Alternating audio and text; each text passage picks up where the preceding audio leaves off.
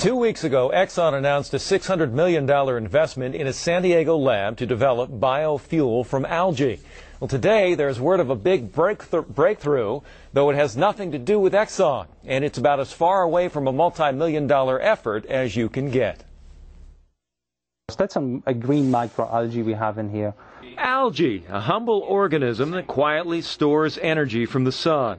Perhaps it's fitting within this humble setting of a garage in Escondido, a small biotech firm known as Sustainable Green Technologies believes it has unlocked a major mystery. We now can at will move our algae, turn that switch on so that they can basically turn that solar energy into oil instead of storing it into starch.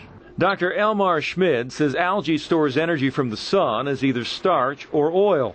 The quest for years has been to get the algae to produce more oil, which can be used as fuel.